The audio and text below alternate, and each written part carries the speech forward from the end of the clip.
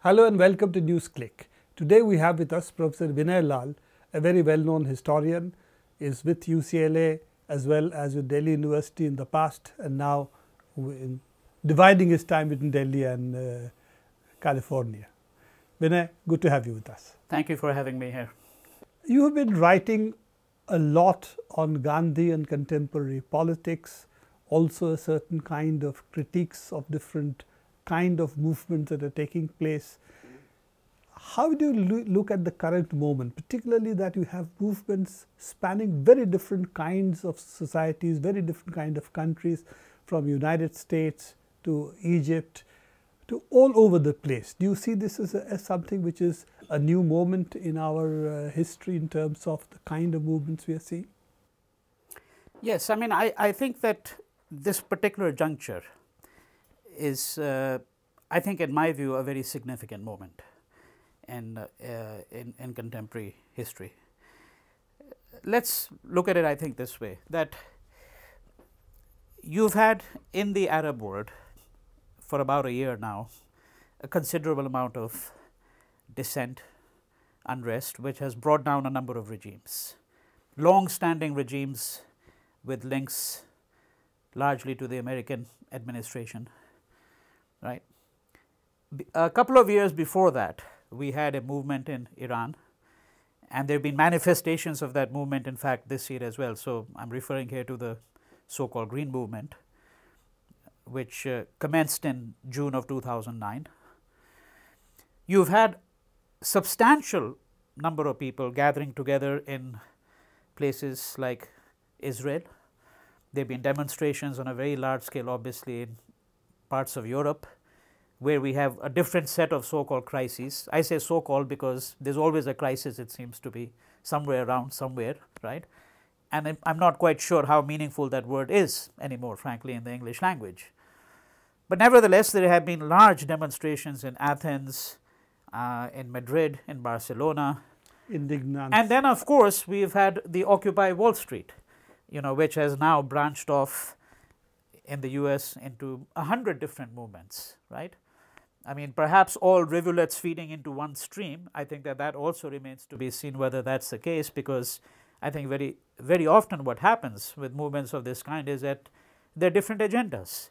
I mean, so we can say that in the case of the US, so let's look just for a moment at the US, and then we'll go back to the Middle East or to West Asia, right? But if you look at the US, I think that it would be correct to say that yes, there has been one kind of rhetorical drive that seems to unify all of these different movements. Some of them have taken place on university campuses, of course on Wall Street, some of them in cities such as Oakland, right? And that divide has been usually represented as a divide between the 99% and the 1%, right? So that might be perhaps common to all of them, but I'm absolutely certain, because I think that's the nature of social movements, that once you go deep down into a study of each of these, you will find that they might also be driven by agendas that might not be completely congruent with each other, right?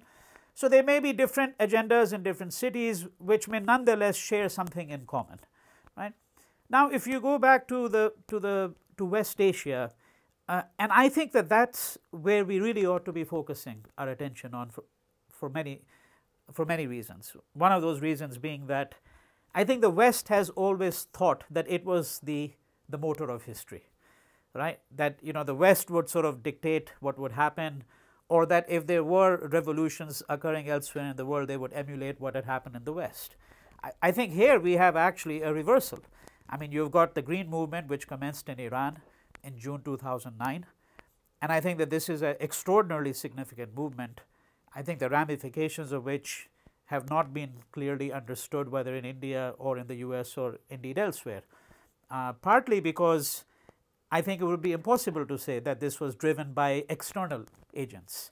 But one point could also be considered common in the sense that there is a very large degree of alienation from the kind of neoliberal economic policy, and the consequence of the politics has become in some sense bypassed, that countries no longer control the politics of their countries, Yes. because the economics is not in their hands. Yes. Now, in that sense, isn't there a common crisis of the neoliberal order, Yes. which manifests itself as a political crisis? That's one way to look at it, you know.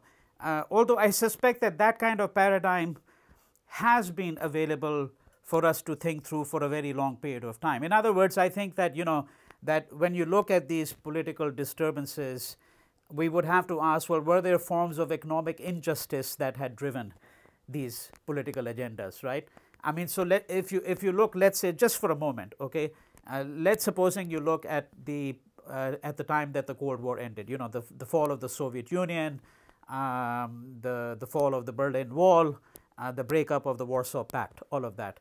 Now, clearly, I think, I mean, that, you know, you could read it purely as a political, okay, set of events. But clearly, there is some aspiration, and maybe the left may not want to hear it in that way, frankly, but there was some aspiration for economic justice as well, because if you're living on the other side of the wall and you're seeing what's happening in West Germany, I mean, you can see the clear divide between yourself and the people over there. You can see the divide in the standard of living, so forth and so on. Sure, right? the difference of standards of living Yeah. obviously was a driver in the Yeah. fall of the Soviet Absolutely. Union and but the socialist I think that you're countries. right on target here when you're suggesting that one of the things that perhaps is common to all of these movements, whether they are in West Asia or in Europe or the US, you know, whether in fact for a moment, just hypothetically, we could put something like the movement in India, the so-called Anna Hazare movement, in that camp, which some people would say, well, it's some kind of manifestation of popular unrest. But I think if you leave that aside and you look at certainly what's happened in Israel, Europe, West Asia and so on, and the US, I think you're right that there is a deepening sense of anguish, okay, and unrest about the aggravation of economic injustice under neoliberal regimes, right? And the fact that whoever you elect seems to be completely powerless to control what is happening. So, Yeah. in that sense, if you see that Yes. each of the countries have seen, for instance, one set of incumbents go out, another set come Yeah. in, but the Yeah. policies haven't really changed. And that is the deeper Yeah. Right. anger against the political system per se. In the case of Yes. Egypt, of course, Mubarak, there was not even a change of guard in Yeah. that sense earlier. For Right. 40 years, you had the same people. Yes, yeah. But you know, I think by the same token, we would have to understand that, I mean, there have been critiques of this neoliberal regime. There have been critiques of the WTO. I mean, what was Chiapas all about, for example? I mean, Chiapas was one of the first rebellions, really, of this kind in a way, and it broke out right after NAFTA, North American Free Trade Agreement. So I think if you look at, you know, the long trajectory of this, I think clearly there have been movements of this kind over the course of the last 2 decades. What is significant and perhaps different is the fact that now they seem to be occurring in many places around the world, but they signify not only a sense of deepening economic injustice and the sense of grievance that one might have about it, but I think they signify also something about the fact that politics, as we understand it, is perhaps a different game now than it has been before, by which I mean a number of different things. One is that I think that there is a peculiar way in which politics has been evacuated of any real meaning. So if you look at the US, I mean, for 150 years, the US has been magisterially successful in masquerading as a country with 2 significantly different political parties. In point of fact, there is no real significant difference between these 2 parties. I mean, it's basically Tweedledee and Tweedledum. The point here simply is this, that I think in the US, it's very clear that we've really not had an opportunity to understand politics in any significant sense other than party politics, okay? Now, I think the ground reality, let's say in India, let's shift to India for a moment and then we'll shift to West Asia. I think in India, the same argument might be made by some people who will say that, well, there's no substantive difference between, let's say, the BJP and the CPM and the Congress with respect to policies on neoliberalization. Now, of course, I mean, one could argue that But if you certainly look at the way in which direct foreign investment is being welcomed in West Bengal, okay, when it was under the CPM in the last few years, to some would indicate the fact that there is no significant difference. On the other hand, clearly the ground realities of how the CPM worked, I think, are very different, in fact, actually, right? I think there is still actually significant differences in how significant differences not simply between political parties, but between parties and what one might describe as other kinds of political interests which have a significant impact on how politics is run in this country. And the obvious example would be obviously, the so-called Naxals, who have political representation to some degree, but there are also those who don't have political representation, right? So what I'm trying to suggest is this, that I think one of the most unfortunate things about our times, and I think this is where I think there's a glimmer of hope now in what we see happening in West Asia and in the US and elsewhere, one of the most unfortunate things is that politics has really been evacuated of most of its meaning, okay? And so what you're seeing now, particularly in West Asia, is the resuscitation of a kind of politics which really does allow people some kind of voice, where people say that they're going to take things into their own hands. Now, one might add some caveats to it, because then one might say that, okay, let's look at what's happened in Egypt, where, okay, Mubarak was overthrown, and yet the situation seems to be fairly dire even today, right? But I think that we have to measure these things not with respect to how they unfold over a course of 3 months or 6 months or 1 year, but I think over the course of how they unfold over the course of several years, maybe a decade or 2 decades. Vinay, I think that's a very important point to make, that Yeah. I think that one of it is that the crisis of politics, that even you had the right to elect your leaders. Yes. India, whether it's India, whether it's the United States or it's Europe, Yeah. and you change them, didn't make a difference. To the policies on the ground, particularly economic policies, that's Yes. one part of it. The second, as you said, that particularly to looking at West Asia, the ability of the people to change the policies by being able to come on the streets and raising issues, raising demands, and directly influencing politics. Now, the problem, of course, there is that ultimately, even today, Yes. the only instrument of politics finally that we really see is still the nation state. Yes. So effectively, whatever you may do on the street, Yeah. if it does not translate into politics of the nation state, you still do not get the politics you want. And Yes. Egypt could Yeah. be an example of that kind. Yeah. So Yeah. where do you think, does it mean that, how do you really think that street can influence ultimately the politics of nations Yeah. without being an electoral or a political player in that sense? Yeah. Well, that's a very difficult question. I mean, it's a very difficult question because you've put your finger on what is a critical problem with the nature of modern political movements, which is that, you see, we are all captive to the idea of the nation state.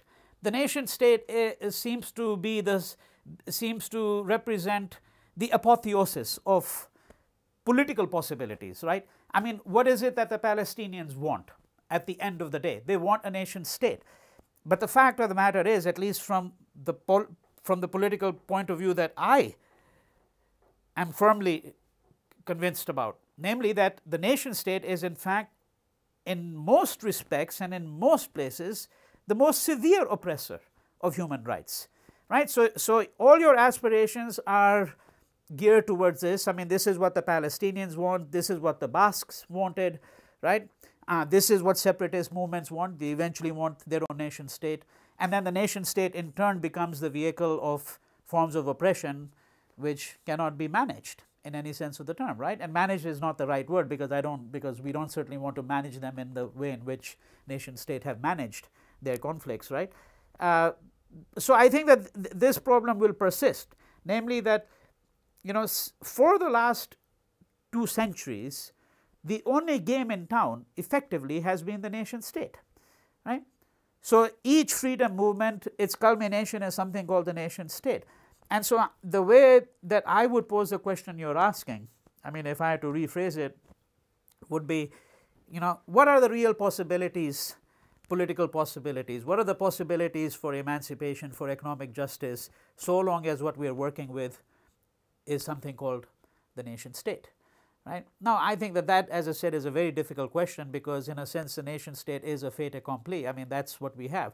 So what we would then have to think about is, well, are there different ways to forge notions of political community, right?